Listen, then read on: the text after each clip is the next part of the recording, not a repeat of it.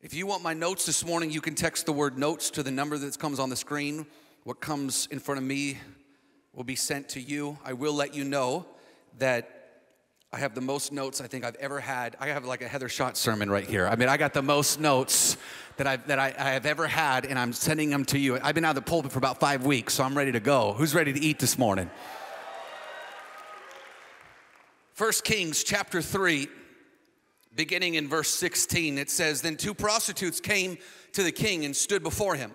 The one woman said, 'Oh, my lord, this woman I live in the same house. I gave birth to a child and while she was in the house. Then on the third day after I gave birth, this woman also gave birth. We were alone. There was no one else in the house, only it was the two of us in the house. And this woman's son died in the night because she laid on him. And when she arose in midnight, she took my son from beside me while your servant slept, and she laid it on her breast, and then laid her son that was dead on my breast. When I rose from the morning to nurse my child, behold, he was dead. But when I looked at him closely in the morning, behold, he was not the child that I had born. For the other woman said, no, the living child is mine and the dead child is yours. The first said, no, the dead child is yours and the living child is mine. Thus they spoke before the king. Then the king said, the one says, this is my son, is alive, and your son is dead. The other said, no, it is your son that is dead, and my son that is alive. And the king said, bring me a sword. So a sword was brought to the king, verse 25. And the king said, divide the living child in two. Give half to one and half to the other. Verse 26. The woman whose son was alive said to the king, because her heart yearned to her son, oh my lord, give her the living child. By no means put him to death. But the other one said, he shall neither be mine nor yours, divide him. Verse 27, the king answered and said, give the living child to the first woman. By no means put him to death. She is the mother. I came to tell you this morning, the heart's cry of a good steward is it will never be mine, it will always be yours. The title of this message this morning is the value of stewardship. Let's pray. So Holy Spirit, we declare that this place is yours. We declare this house is yours. We declare we don't make room for you. We give you the entire room. Lord, I declare right now for your word to go forward and accomplish all that it set out to do. We declare it's a lamp unto our feet and a light unto our path. We declare that your word is true and that every man's a liar. I pray right now that you would breathe your spirit upon your Logos word, your written word. I pray it would become alive right now. Holy Spirit, would you give us ears to hear? Would you give us hearts to receive? Would you give us minds to understand what your spirit is saying? Father, we declare no spirit but the Holy Spirit is welcome in this place. We say fear, you have to go. We say greed, you have to go. Father, I pray right now in Jesus' name, I thank you that nobody came to hear me. We all came to hear you. So we say, speak, Lord. Your servant is listening. And all God's people said amen and amen. The Lord spoke to the eldership and said the year 2022 is the year of expanding territory. He told us it was the 1 Chronicles 4:10 year. Oh, that he would bless us indeed, expand our territory, put his hand of favor upon us and keep us from evil. We're encouraging you to pray that over your lives and your families every single day. This is a supernatural prayer of expanding territory. This is a prayer where you're saying, Lord, you determine the blessing and you determine my response to this blessing. And I wanted to let you know that as your pastor, I am proud of this community. I've heard so many reports of people saying, hey, we didn't think that we could buy a house, but you said it was a year, or God said it was a year of expanding territory. And we've partnered with that word and we already closed on the house. I've heard businessmen that are saying we're buying land, we're building houses. God spoke to us about this property. God spoke to us about this business. I am watching you walk by faith, and it's exciting to be in this community with so many people that are full of faith. This morning, I wanted to talk about one of the greatest revelations that God has given me in the last 10 years. I'd say this is probably a top 3 revelation. This word has changed my life personally. I want to be very careful with this because it's almost like any Sunday or any service you go to, someone says this is life-changing, and it's really like a hoopla to encourage people. I want to let you know that this word has changed my entire life. And I believe that this word has the potential to change your life. I believe that if you partner with this prophetic word, you will have the resources to supernaturally expand the territory that God is calling you to expand. I want to thank publicly Pastor Robert Morris of Gateway and Gateway Church for introducing me to the revelation of stewardship. Pastor Robert, we honor you, and because of what you have sown into the body of Christ, I am a benefactor, Mercy Culture is a benefactor, Waco's a benefactor, everything that we touch because of this. Now, I grew up in a congregation, or I grew up in a church that we never talked about stewardship. The reason why we're calling this the value of stewardship, because at Mercy Culture, we have a very intentional culture. Some people mock it and make fun of it, but I went to church for almost 20 years and couldn't tell you the vision of our church. I couldn't tell you what we were doing. I couldn't tell you where we were going as a congregation. And we want to be very, very sure that you understand the vision of Mercy Culture is...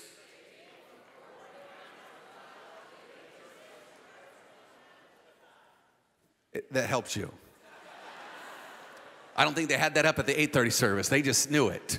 Our culture is made up of 4 elements. You see them all over the walls. You hear us talk about them constantly. 4 elements. It's the vision of Mercy Culture. Take people from corporate encounters with God to daily personal encounters with God. Ask me why that's the vision.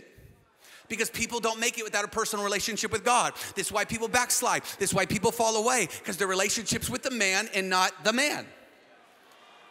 And so we're not drawing people to us, we're drawing people to God. Then we have our values. Then we have our unique characteristics, what makes Mercy Culture unique or different. Not better, but different. And what our leadership standards are. And so the Lord spoke to us and said that we were supposed to add a value of stewardship. We announced it on Vision Sunday, and I'm going to teach the message of value of stewardship today. So here is the value. We call it the third option. Stewardship is managing heaven's or the kingdom's resources for the Father's business. The heart's cry of a good steward is, it will never be mine, it will always be yours. When given the choice between an ownership or an employment mentality, we choose the third option, we choose stewardship. So I grew up in a church that only taught on giving by faith, sowing and reaping, and generosity.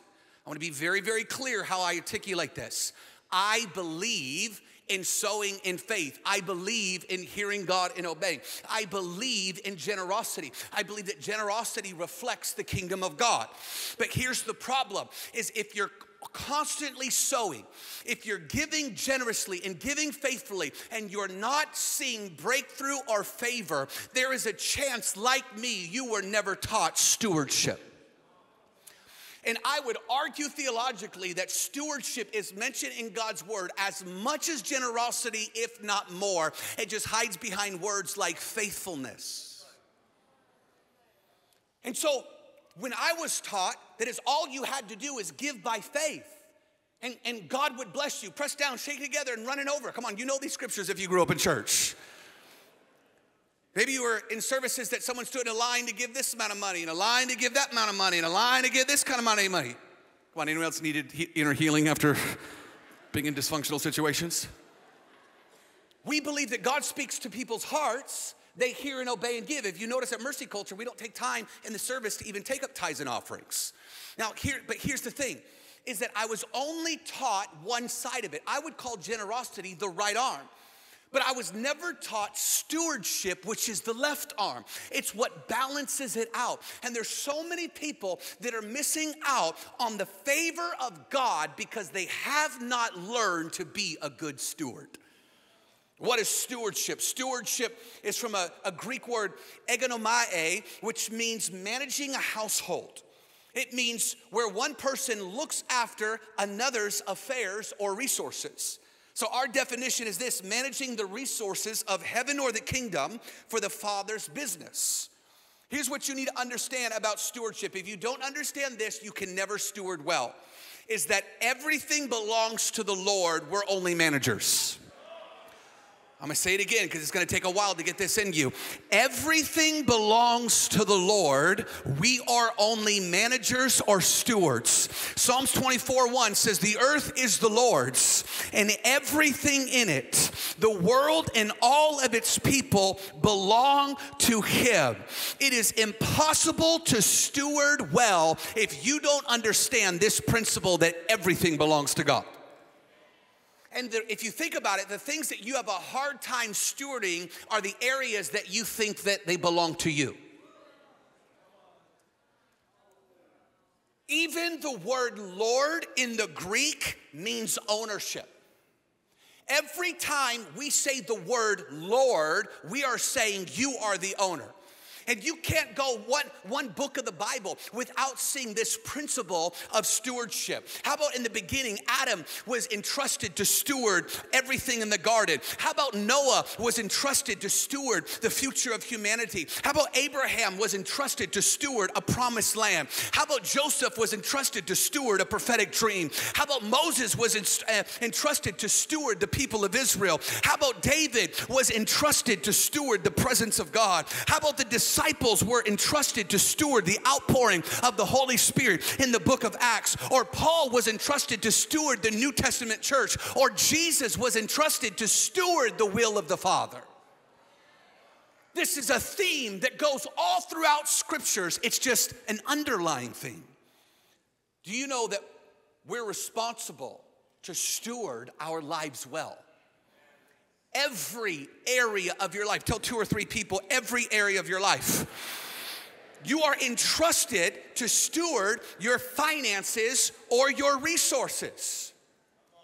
The reason why we call this the third option is because I'm kind of a leadership junkie. I love leadership. I love leadership podcasts and books, and I'm always looking for new stuff.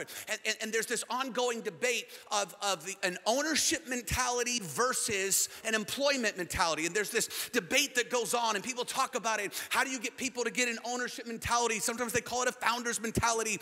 And there's this battle or this struggle to convince people to act like owners. And I've been talking to my friends and our team about this for about 2 years. One day I was on a prayer run and I said to the Lord, how do we get people to go from an employment mentality to an ownership mentality? And I heard the Lord say, you don't.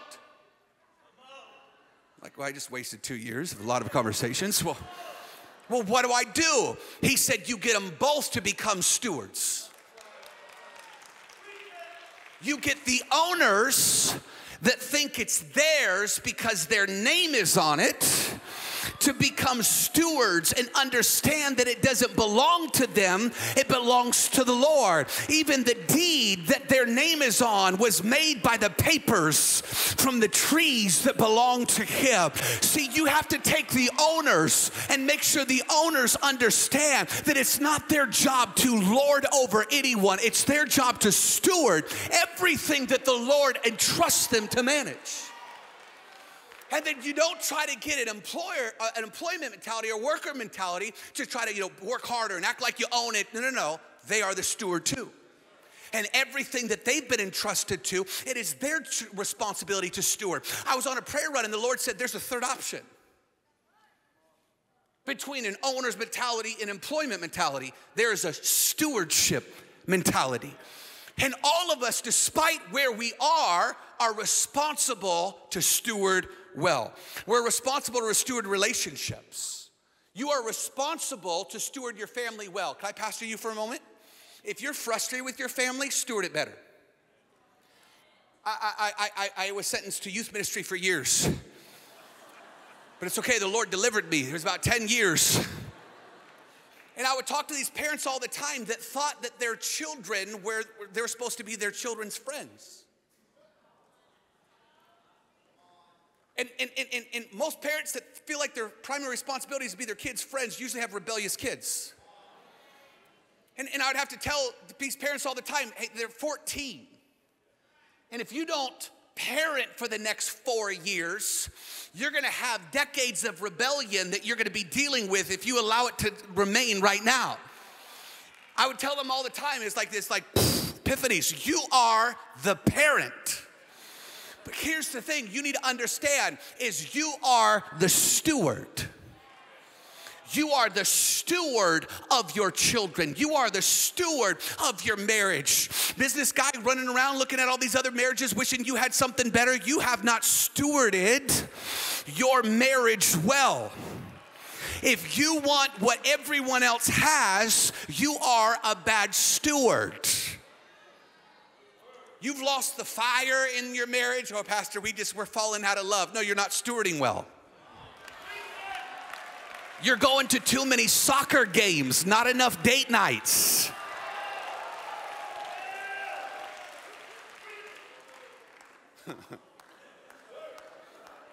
You have to steward relationships well. As I prayed for you this week, I felt two things in my spirit. Some of you are stewarding bad relationships that bear no fruit that you need to let go of. There's a story in Luke chapter 13 that the master goes to a servant and says, this tree bears no fruit, cut it down. The servant said, give me one more year to produce fruit. If it doesn't produce fruit, I'll cut it down. Some of you have let years go by of unfruitful relationships that you need to cut down. Whoa, whoa, whoa, whoa. You're saying, I wonder why I'm not expanding territory this year. Because you don't have the people around you that will take the land with you. Some of you, God has brought God relationships into your life that you have not stewarded well. And do you know that the enemy will always come to destroy, to kill, steal, and destroy God-ordained relationships? This happened with us with Pastor Les and Nikki Cody. We've been best friends with them for about 16 years. But there was a few-year period of time where we allowed a Jezebelic situation, a Jezebelic spirit that was partnered with the Jezebelic leader. And they said bad things about the Codys to us. And then they told the Codys bad things about back and forth. And they sowed seeds of discord in between us. Now, it's interesting because I believe the spirit of offense realized that the Codys and the Schotts would need to be unified in 2022 for what is on his heart in a city of Waco. But if there was seeds of discord that were sown in that season that bared fruit or that lasted, it would have been destroyed. Les called me one day. And he said, why aren't we friends? I was like, what do you mean? We're friends. He goes, no. We're not friends like we used to be. And I said, I don't know. I turned to Heather. I said, why aren't we friends? And she's like, I don't know. Why aren't we friends? He had a little intercessor lady who prayed for him that asked him, hey, where's Landon? Why aren't you friends with Landon? And he said, I don't know. Watch. We allowed a spirit of offense. That wasn't even our offense. Isn't it interesting that people that don't even belong to this community have opinions about what you're doing in this community? Isn't it interesting that people that are not walking arm in arm with you taking territory? Isn't it interesting that the spies that don't walk in faith to scout out the land and the reports that they bring back, could it be that the enemy knows what you're called to do in this season and 2022 and the territory that you're called to take? I believe that there are some kingdom friendships that you've let time go by that you need to steward better. I felt this as I was praying in my spirit. I feel like I'm supposed to caution you because some of you have been sowing into bad ground. And you've called it generosity, but I believe the Lord is calling it poor stewardship. I'll say that again. There was this situation where there was an individual that I was going to sow into. I felt like I was supposed to bless. And it was a significant offering. And I went to go give a significant blessing to this individual. And the Lord said, don't give it. He said, it's bad stewardship. If you are sowing into bad ground or bad relationships, it's bad stewardship. Some of you need to steward your health and energy. You don't steward yourself. You don't Sabbath. The Sabbath is the only commandment that the Christian willingly breaks. There's no other commandment that people are like, oh, no, it's cool if I murder. We're under grace. It's the New Testament.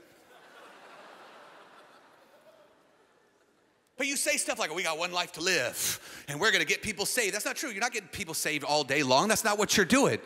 You're watching Netflix. You're working long hours. People say this all the time. Well, I tithe my time. There's actually no scripture that supports that. You Sabbath your time. And you manage your health. The Lord taught me about managing my health through Pastor Matt Seville. And we were training for the Justice Run. Now, I'd only run about 9 miles ever in one run. And so I'm getting up to like 12, 13, 14 miles, and I get to that 14-mile mark, and I feel like I'm dying. Like my body just stops working, like one leg just won't go. Like I'm like, do what I tell you to do, body. It just wouldn't work. And Matt has issues. He has he's done like 8 Ironmans and like 30 marathons. He's done ultra marathons. Like he's ran 50 miles in a day. That's not normal. And so I was telling Matt, I was like, yeah, I'm trying to get ready. And when you start getting past 15 miles, it's not about running anymore. It's about survival. I feel like I'm on an episode of some like TV show. It's just about surviving at this point. And he said, well, are you eating on your run? I'm like what? Like Pastor Steve stopping in the middle of a marathon and getting fast food? What are you talking about?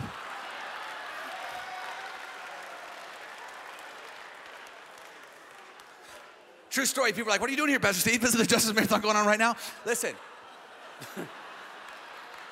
He's a politician. You got to watch out for him.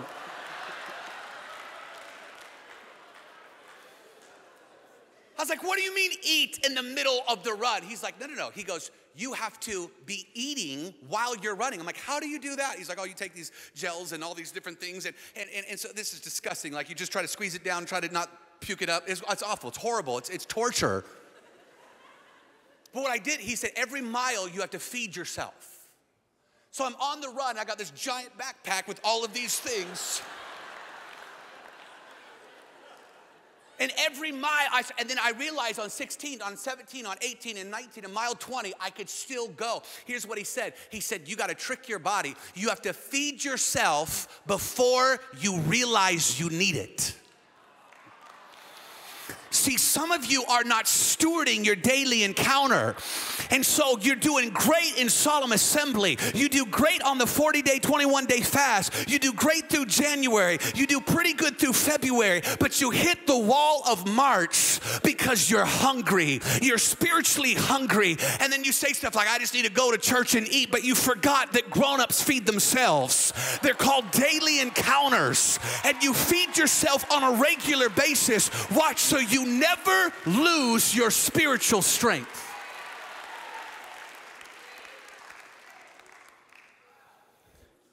Some of you need to learn how to steward prophetic words. Some people running around chasing prophetic word after YouTube channel.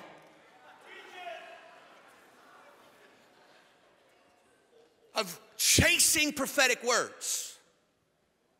But it doesn't matter how many prophetic words you get because you don't obey them. Do you know how you steward prophetic words? You obey them. You steward prophetic words by keeping in front of you as a lens in your decision-making process. You know how we steward prophetic words? We were in a high school called Pascal High School. Our church was just a few months old, and I stood on the stage of that auditorium, and I declared out, fear go, Holy Spirit come.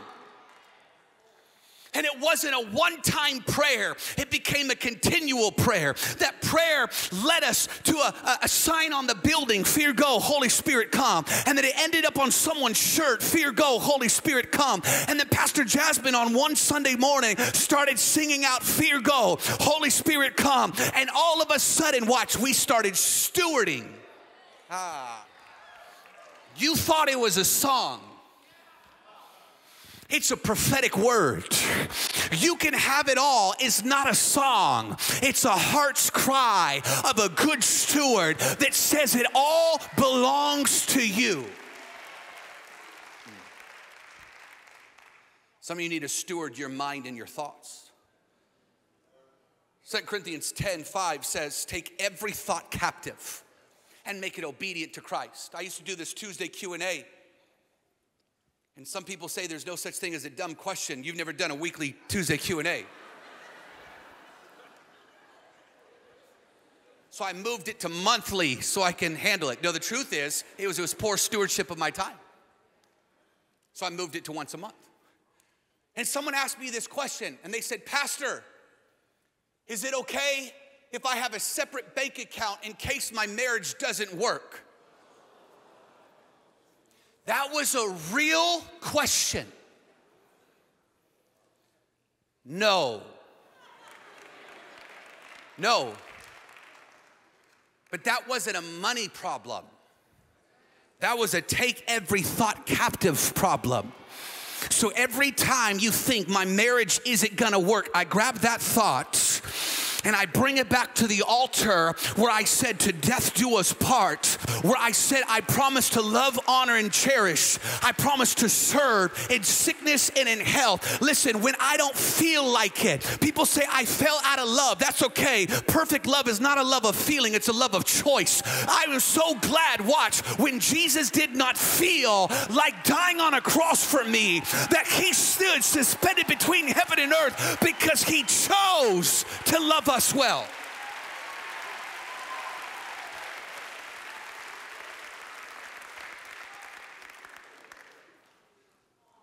We have to steward our thought life. You have to steward your body. It's interesting that we hear a lot about sex, drugs, and rock and roll in church, but not a lot about the Golden Corral.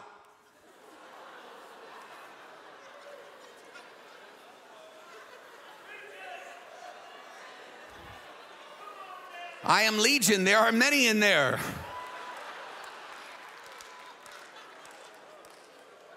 Pastor, the enemy's just attacking me so much. He's just coming. I had this lady on the plane who was not healthy, and she was looking at me like I'm going to kill her just sitting next to her. I'm like, I didn't do anything. I just sat here. As soon as I sat down, she's like, ah.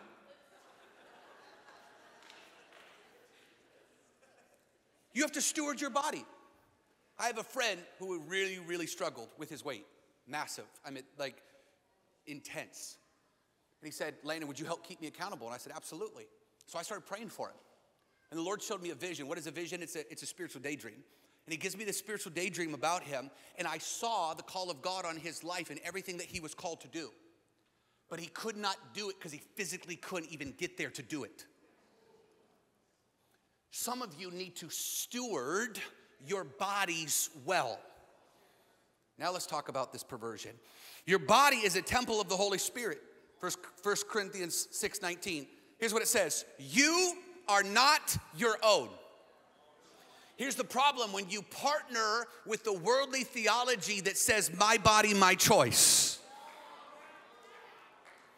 When scripture says you are not your own. I was praying for you this week. And the Lord reminded me of a prophetic word that God was going to expand people's territory this year in freedom, especially when it came to sexual bondage and perversions. And here's what I felt the Lord tell me, that some of you do not have a temptation problem, you have a stewardship problem. Because something comes and tempts you and you don't realize you don't own that. Oh, I'm helping someone get free right now. When something comes across your path that your flesh is enticed to, you need to steward your mind and body, and the response is, that's not mine, that's the Lord's. Some of you need to learn how to steward these prophetic words. Remember I just talked about stewarding prophetic words? So you steward when you get tempted. You steward it. Some of you need to take that iPhone and cast it out before the eye. Scripture says if your eye causes you to stumble, some of you it's your iPhone. You have to steward this. If you get this, your marriage is going to get freedom. Listen, when you steward your mind, when you steward your thoughts, when you steward your body, you ready for this? When you steward everything, God will breathe his favor on it. Matthew chapter 25, it's the story of the talents, or the good stewards and the bad steward. The theme of this parable of Jesus is that you will give an account for what you're entrusted with. It says this in verse 14.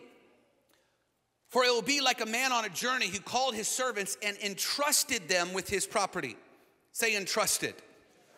Verse 15, it says, to one he gave 5 talents, to another he gave 2 talents, and one he gave 1 a talent according to his ability. This is important because some of you are mad at other people for what you have in life when you have a stewardship issue. I was going through a season of stupidity in my 20s. And I would have these freak out moments. Some of you people know what I'm talking about. When you're like 26 and you're like, I'm not married yet. You start freaking out, you know what I mean? Turn to your neighbor, say, relax. And so I would feel pressure, I would feel weight, I'd feel responsibility, and I would say to the Lord, I can't handle this. I can't handle this. And it was like this speech I had with the Lord constantly. It just, I can't handle this, I can't handle this, I can't handle this. And I'm driving my car one day and the Holy Spirit said, you realize you're asking me not to bless you?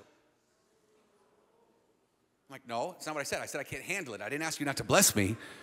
He said, no, you're asking me not to give you more. I was like, what do I say then? He goes, ask me for the ability to handle more. Some of you are frustrated with what you've been given when you just need an ability to handle more. That word entrusted, this is really important. That word entrusted, the master entrusted, is the word parathizome, which means close beside, to turn over, to deliver with the sense of close personal involvement. This is really important. Close personal involvement. To be entrusted with something means close personal involvement. I need to give a warning to you because some of you are close to what God has entrusted you with, and because you're so close to it, you think it's yours.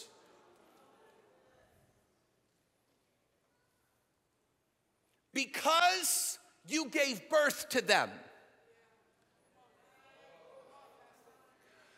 Because you have the passwords to the accounts it's in. Because you sleep there every night. Because you drive it to work every day. Because you're so close to it, you thought it was yours.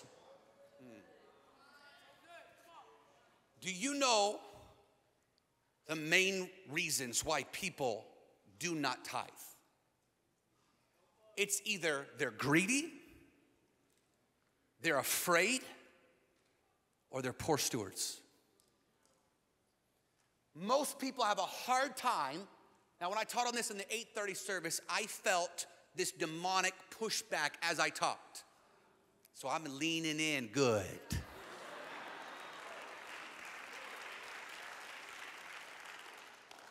Do you know we don't take tithes and offerings at Mercy Culture? People just give and obey God on a regular basis, and our giving compared to the average church in America is just astounding how obedient our church is. It's amazing.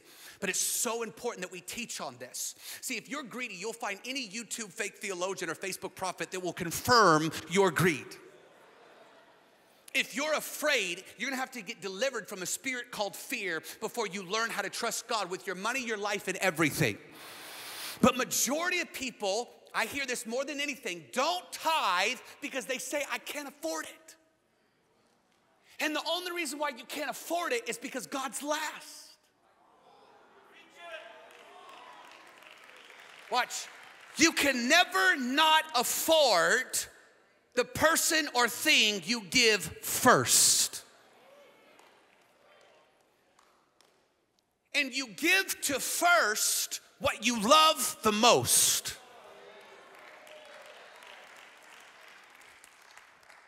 The tithe in the Word of God is, in biblical numerics, is the 10th part. It means a testimony, a test, law, or responsibility. I'm going to go fast through this.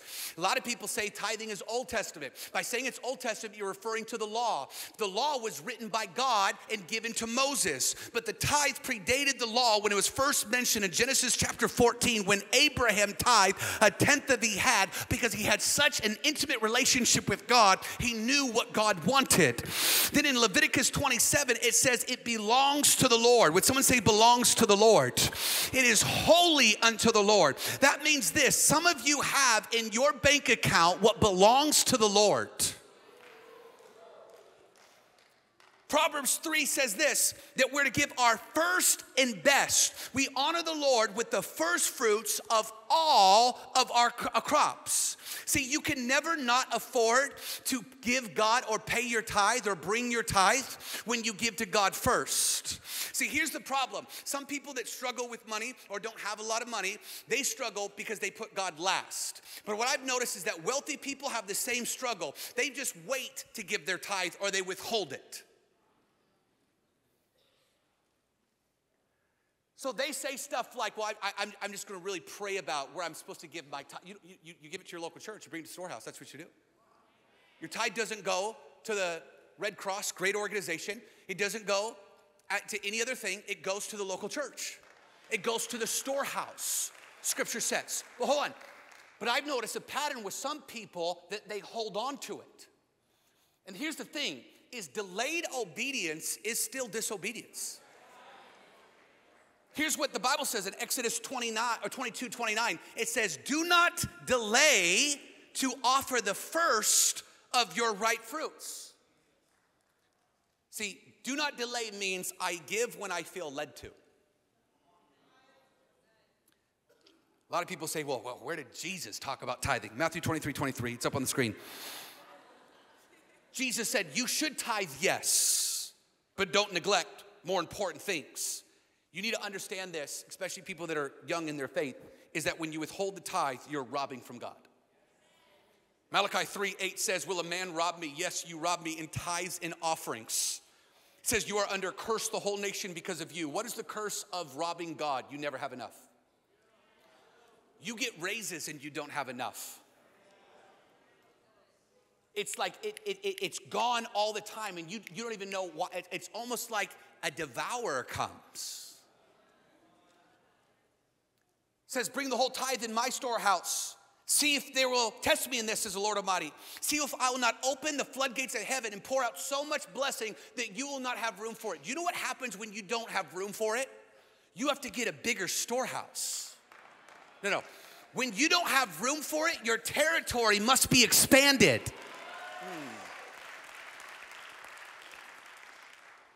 This is important you understand this, Mercy Culture. Your money reflects your heart posture towards God. If you get upset when we never take offerings, when I teach on tithes and offerings, you have a money problem. Let me ask you this question. How are we going to expand territory when we rob from God? Can I just pass you for a second? One of the worst things I've ever heard from the pulpit is someone say at one time, hey, if you're not there at 10% of your tithe, just give your best. That's like saying, if you can't be faithful to your wife,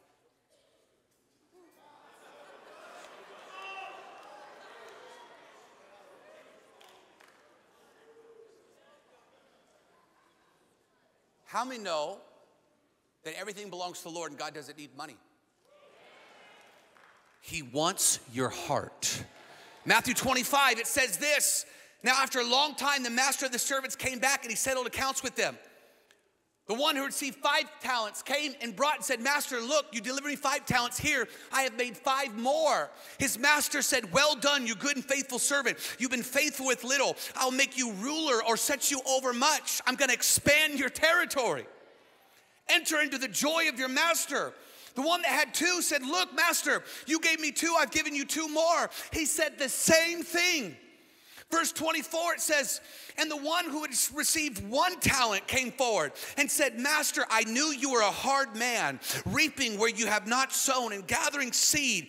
I was afraid, so I went and hid it in the ground. Here's what belongs to you. He said, I knew you were a hard man. Here's the thing, that word "knew" means intimacy. But if you're intimate with the master, if you're intimate with God, you know he's not a hard man.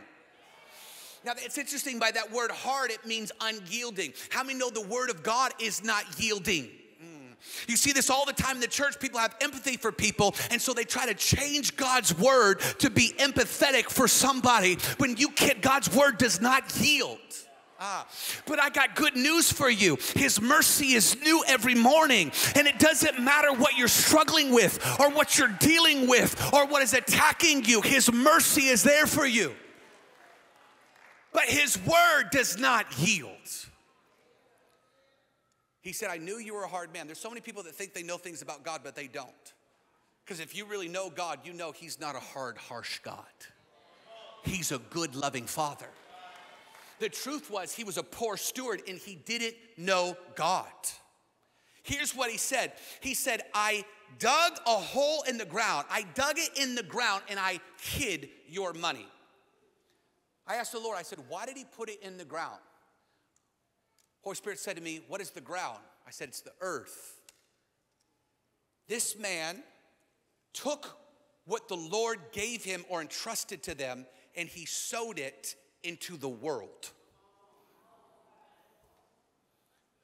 The Lord told me to warn the creatives in our community that bad stewardship is when you use your talents for the world. But good stewardship is when you use your talents to advance the kingdom. Watch this. God said to him, you wicked, lazy servant. This is important because if you are a bad steward, it means you're either wicked or you're lazy.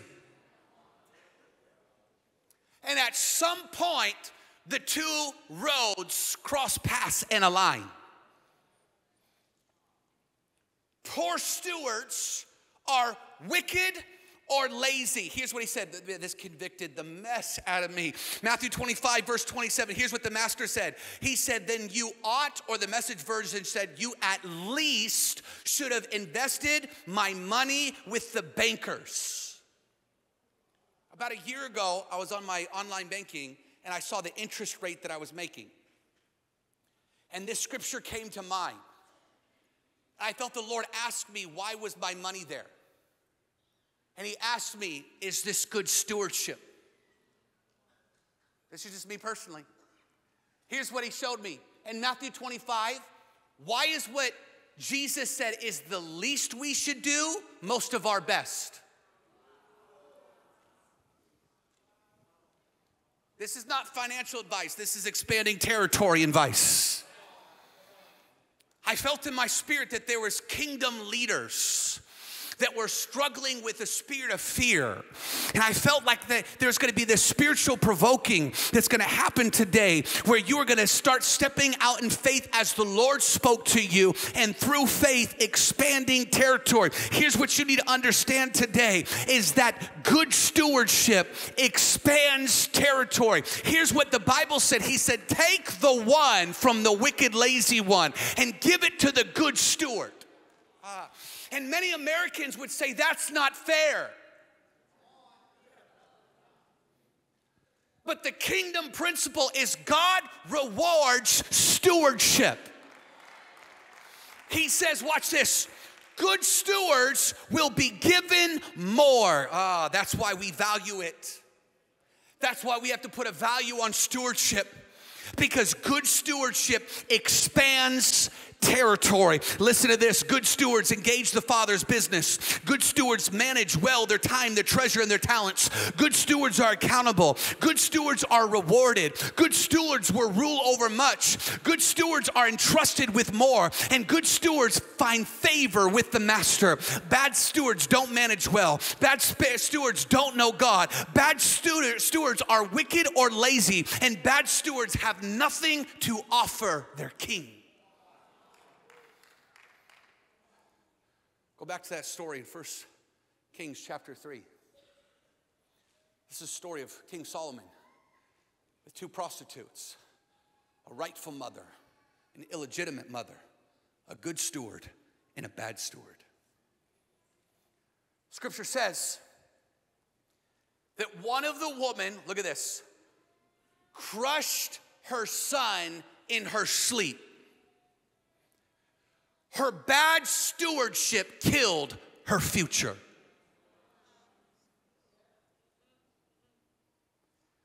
And then she wanted what the good steward had. They're arguing with Solomon. They're arguing, one of them's lying. And here's what Solomon said. He says this in verse 25, divide the living child in two. Give half to one and half to the other. Look at this. The woman whose son was alive said to the king, because her heart yearned for her son, oh my Lord, give the living child to her. By no means put it to death. Look at this. But the other said, he shall neither be mine nor yours. Divide him. See, the king tested the hearts of the mother to see which one was a good steward and which one was a bad steward by the one who was willing to divide it. See, the wicked steward was willing to divide or kill the child. The wicked mother was willing to kill the future of what she stewarded. And the rightful mother, the wicked mother said, if I can't have him, no one can have him. Watch. Mark, come and join me. And the rightful mom, the rightful steward, the good steward said, no. Let him live. He's not mine anyway. See, a good parent, a good steward knows at some point, I'm giving this baby away anyway. At some point, I'm giving this away anyway. It may be close to me right now. It may lay at my breast right now, but it is not mine. I manage the future. I manage the life. I manage the purpose. I manage the destiny. Watch, and bad stewards would rather have the thing that they manage die than someone else get it. But a good steward says, I don't have to raise it as long as it lives. I don't have to raise it as long as it fulfills its destiny. I don't have to raise it as long as it has a future. Listen, let it live.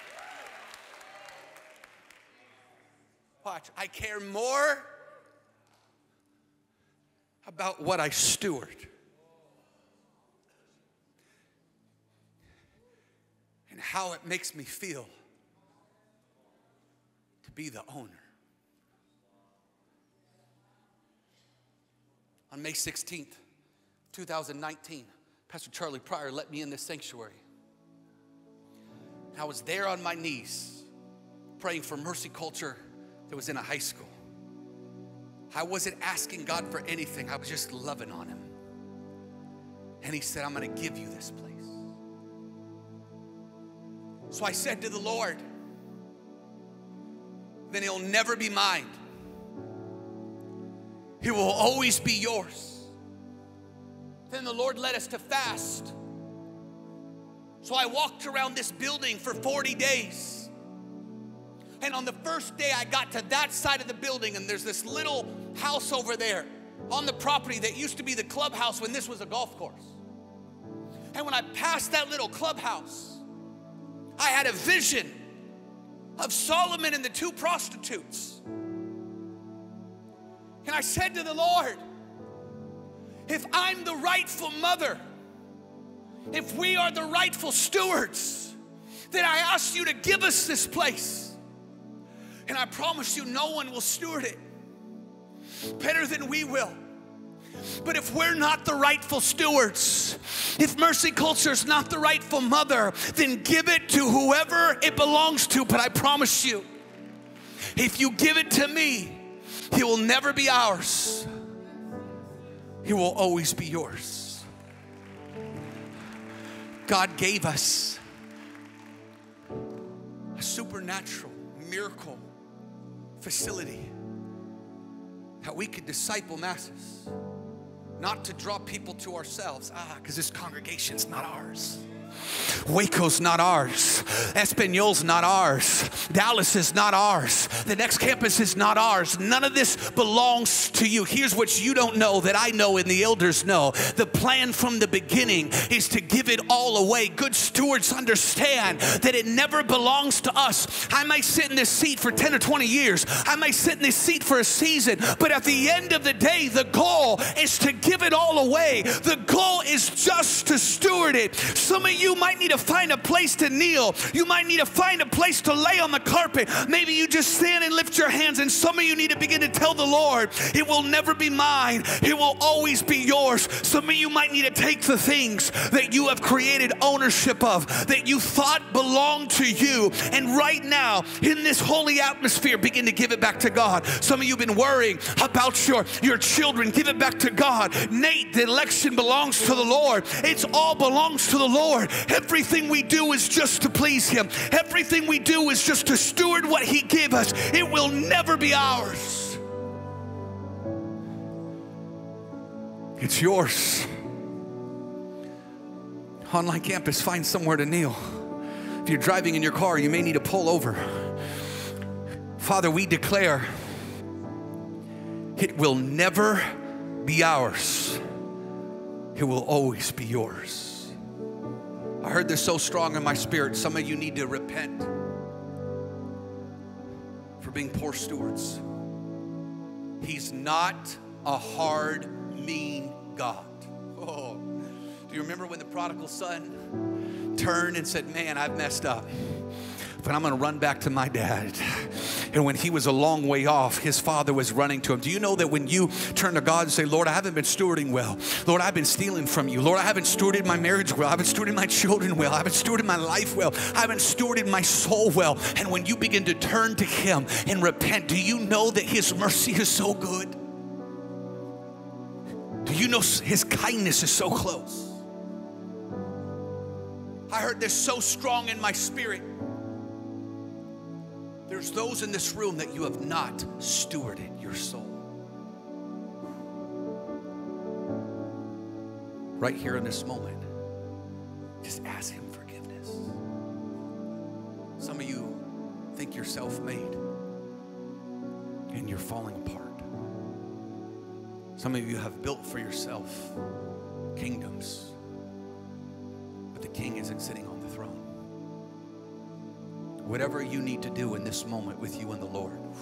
I feel this so strong. Some of you are tormented by a spirit of fear that has to do with your children. And you need to hear a spiritual father pastor you. They're not yours. You are the steward. Holy Spirit, I pray right now, if you're struggling with fear with your family, just ask for the heart of the Father right now. Just ask Him to give you the Father's heart right now. Father, I pray that you would give us your mind right now. I just feel right now that there's a moment of deliverance from just being afraid. I feel this so strong. Business leaders afraid of failure. And I feel like the Lord's just going to take that off you right now. Some of you have not expanded territory because you are afraid. You're afraid of failing. And I would declare over you in this year of expanding territory, be led by the Spirit, be led of faith, and be good stewards. Father, I pray right now that you would begin to minister to the hearts and the minds of your people. Hear this church be quick to repent. I feel strong in my spirit. Some of you are just households are out of order. You've been asking the Lord for more, but you haven't stewarded what He's given you well. Listen, this is not a mean God, a mad dad.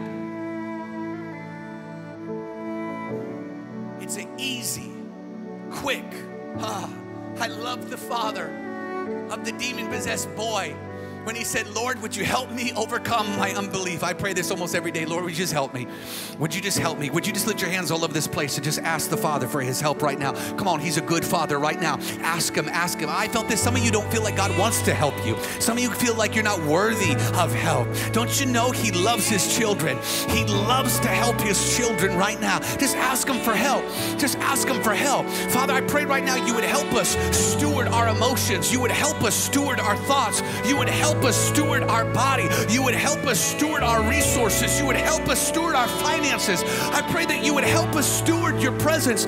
Father, I pray that you would give us the heart of a good steward. Father, I pray you would help these pastors steward their churches. I pray you would help them steward their leadership. I pray you would help them steward everything that you've given them. Father, I declare that it's not ours. I declare it's yours. It's yours. It's yours. Here's what I heard the Lord say. Do not forget that the good stewards brought joy to the master. Do not forget that good stewards were rewarded.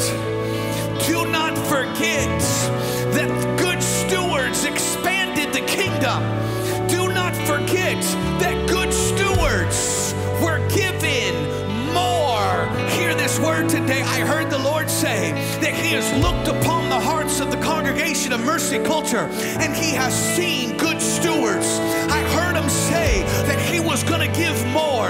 I heard he was going to give more. I heard in my spirit that those that partnered with this prophetic word, that received this revelation, I heard him say that he was going to give you more to expand territory. I heard him say that the kingdom will advance through you this year. I heard him